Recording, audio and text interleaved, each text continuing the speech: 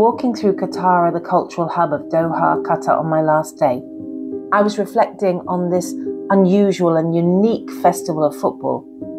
Has it all been about money, goals, political gain? Or have some shared and received something more fundamental to human experience? This World Cup, like no other, had another surprise for me. A chance to virtually visit the start of the mission of Prophet Muhammad, peace and blessings be upon him. A VR experience being given to non-Muslim fans.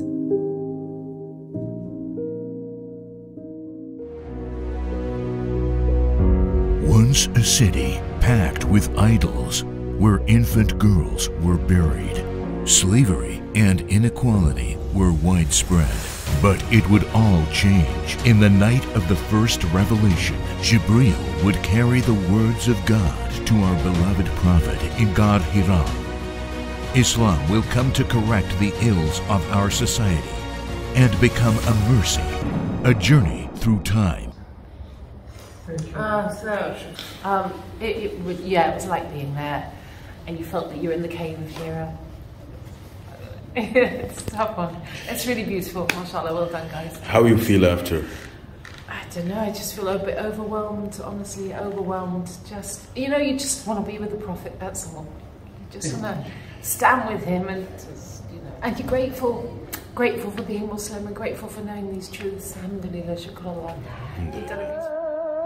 The impact of the adhan on World Cup travellers was plain to see all around me in Doha.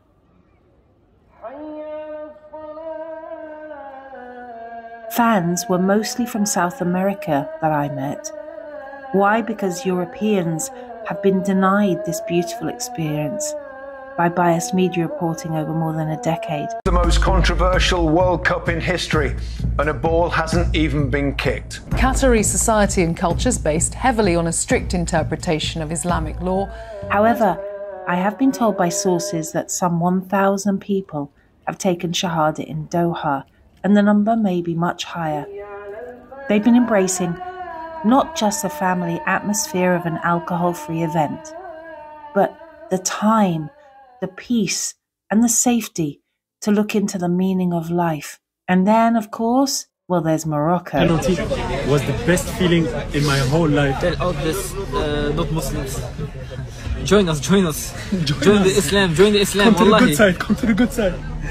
Come to the peace. Come to the win.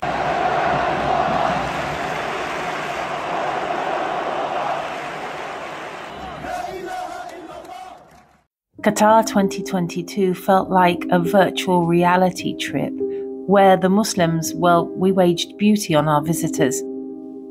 We have to now continue this work, sharing the truth about our way of life.